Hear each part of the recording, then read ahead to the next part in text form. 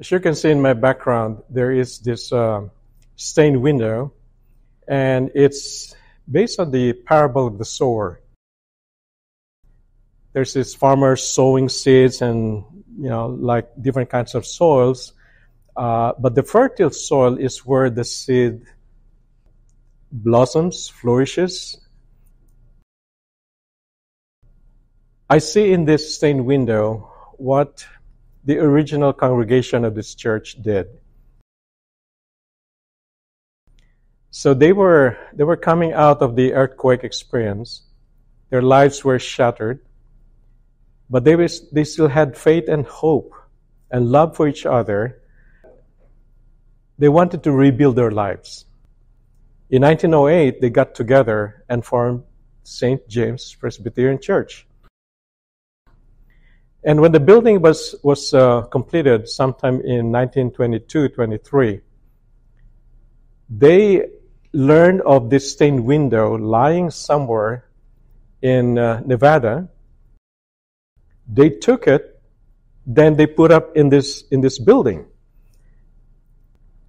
because they do believe that, like the sower of the seed, which is God, to plant into the hearts and the lives of people who are so broken because of a natural calamity, the great earthquake of 1906.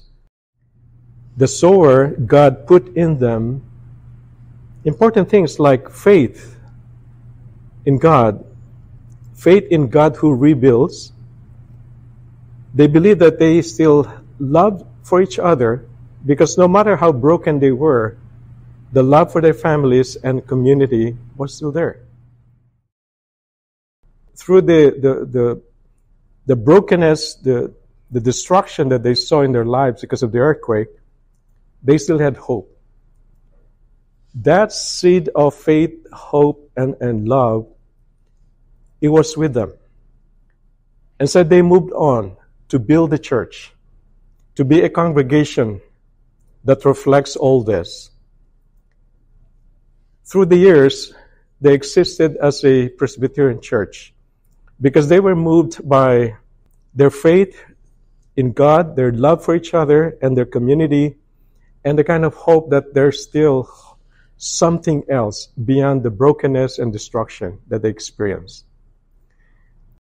And so I believe with this stained window symbolizing the sower, the God who puts faith, hope, and love in any of us who would believe in Jesus Christ, this is what they decided to do, to put up this window here.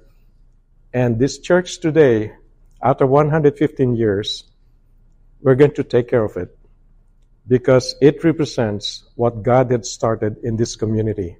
Visitacion Valley and this church will work together so that together as a community, we will have that kind of shared faith, shared love, and shared hope for something good or many things good that will still happen here in this neighborhood.